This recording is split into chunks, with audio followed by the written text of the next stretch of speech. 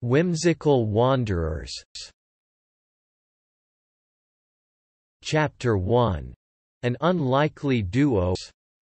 Once upon a time, in a world filled with peculiar creatures, there was a walking tree named Arbor and a hippo named River. Arbor had a cozy little house perched on its head like a hat, and River proudly wore a set of crocodile bones as a hat. These two unusual beings became friends, bound by the unique headpieces crafted by the same talented hat seller. As Arbor swayed gently in the breeze, it thought, "I really must thank that hat seller for this lovely home on my head. It's such a comfortable place to rest." River, admiring its crocodile bone hat in the reflection of the water, agreed. "Yes, my hat is quite the statement piece. The hat seller truly is a genius." One day, while Arbor and River were enjoying a leisurely stroll by the riverbank, they overheard some creatures whispering about the hat seller. "Did you hear? The hat seller has been kidnapped by a villain who is jealous of their extraordinary talents." The news shook Arbor and River to their core. They knew they had to do something to save the hat seller who had given them so much joy. "We must rescue the hat seller from the clutches of that villain," Arbor declared, its leaves rustling in determination. River nodded, water splashing as it reared its head. "We're the perfect duo for this mission. Let's set out immediately." And so, Arbor and River embarked on a journey to save the hat seller. Their hearts filled with gratitude and their minds set on overcoming whatever challenges lay ahead. Chapter 2: An Unexpected Encounter.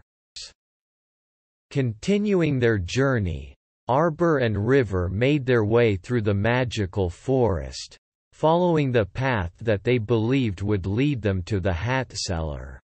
As they navigated the dense foliage, they relied on their wits and the guidance of the forest creatures they befriended along the way. One day, as they ventured deeper into the forest, they stumbled upon a curious sight. A mischievous goblin sitting on a rock, wearing an oversized hat that nearly covered its eyes. Intrigued by the unusual creature, Arbor and River approached cautiously, hoping to learn more about the goblin and its peculiar hat. "Hello there," Arbor greeted the goblin, extending a branch in a friendly gesture. "We couldn't help but notice your wonderful hat." The goblin, surprised by their sudden appearance, quickly adjusted its hat and eyed them suspiciously. "Who are you?"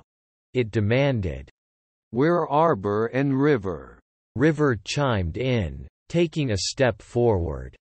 "We're on a quest to save our friend, the hat seller, from a villain who has captured him."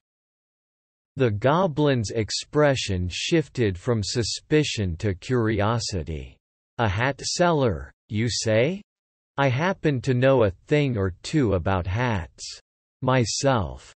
It then proceeded to share its story about how it came to possess the oversized hat that now adorned its head. As they conversed, Arbor and River found the goblin to be both witty and entertaining. They quickly realized that they shared a common goal to protect the world of hats and those who appreciate them. With a newfound sense of camaraderie, the trio decided to join forces. Combining their strengths and knowledge to rescue the hat seller and put a stop to the villain's nefarious plan. Chapter 3: A Cunning Plan.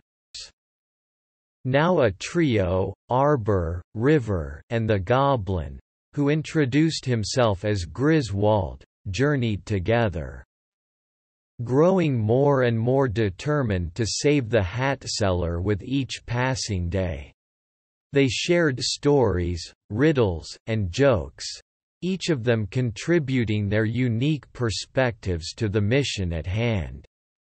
As they neared the villain's lair, Arbor, River, and Griswold knew that they needed a plan to rescue the hat seller without alerting the villain to their presence. They decided to use their unique talents and backgrounds to their advantage. Arbor, being a walking tree, could blend into the surroundings and remain unnoticed. While River's knowledge of the terrain allowed them to navigate safely through any treacherous landscape.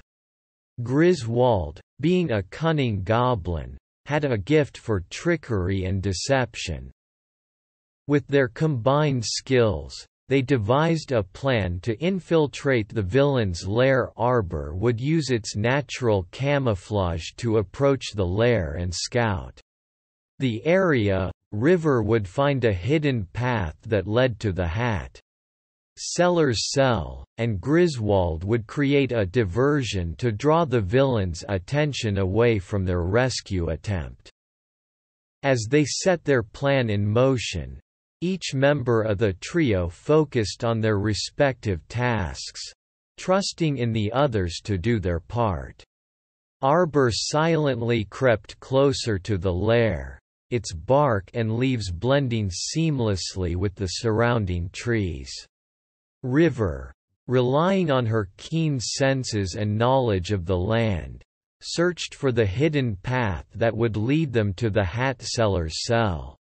Meanwhile, Griswold set about creating an elaborate ruse that would send the villain on a wild goose chase.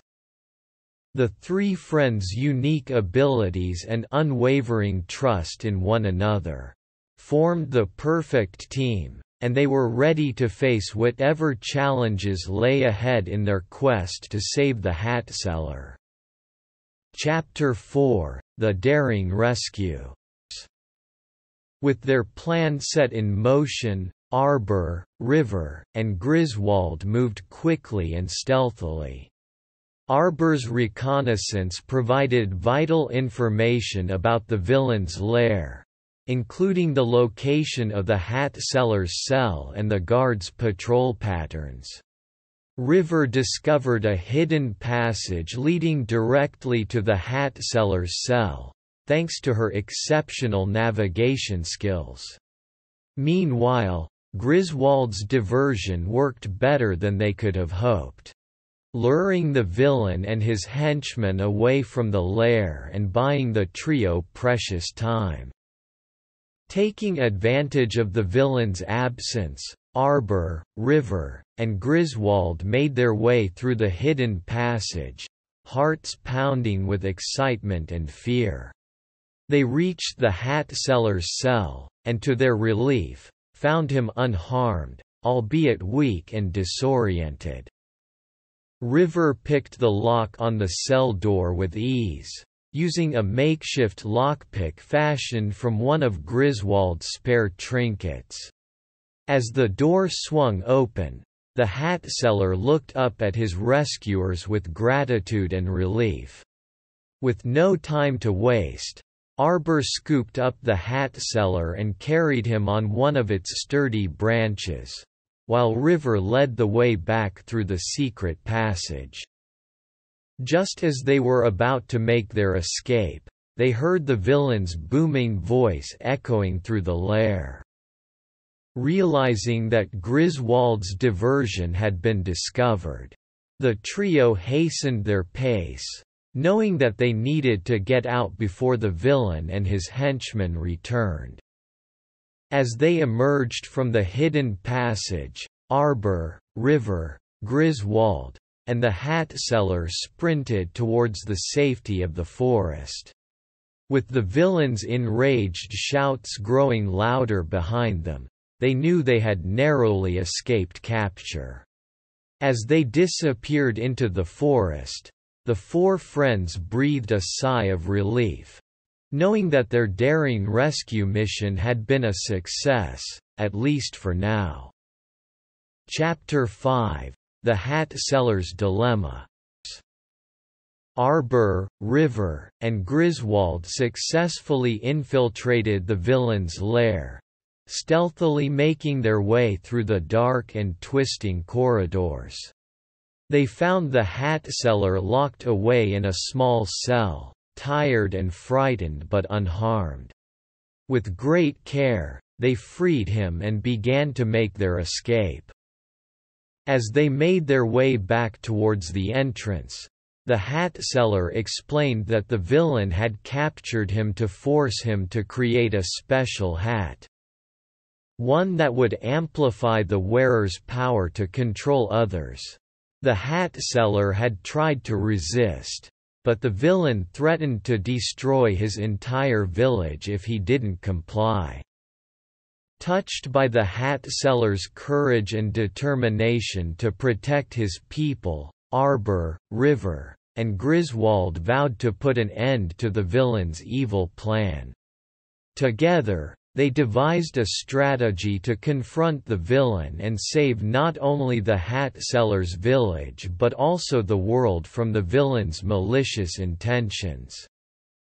The friends moved forward with renewed determination, knowing that they would need to work together to outsmart the villain and save the day.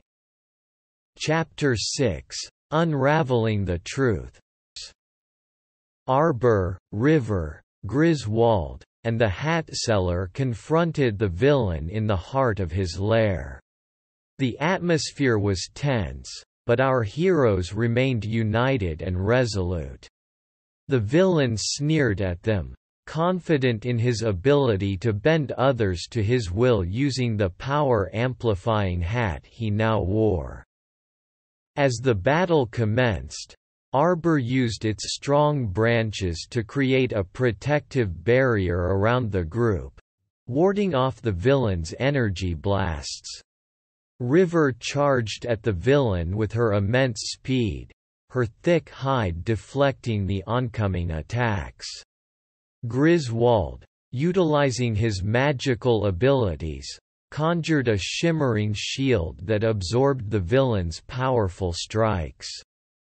The villain, growing increasingly frustrated, unleashed a massive energy blast aimed at the hat seller. Arbor and Griswold combined their powers to hold back the devastating attack, giving the hat seller the opening he needed. Driven by his desire to protect his village, the hat seller revealed that he had secretly sabotaged the hat, making it vulnerable to destruction. Seizing the opportunity, River managed to snatch the hat from the villain's head and, with a powerful chomp of her mighty jaws, crushed it to pieces. The villain, realizing that his plan had been foiled, fell to his knees in defeat. With the villain subdued, Arbor, River, Griswold, and the hat seller were ready to celebrate their victory. But just as they prepared to leave the lair, the villain uttered a chilling prophecy. "You may have stopped me, but the real danger still lurks out there. The mother and son duo you befriended are the ones who will bring destruction upon this world." Confused and concerned, our heroes exchanged glances, wondering if there could be any truth to the villain's cryptic warning. They knew that they must stay vigilant and ready for whatever new challenges awaited them in the future.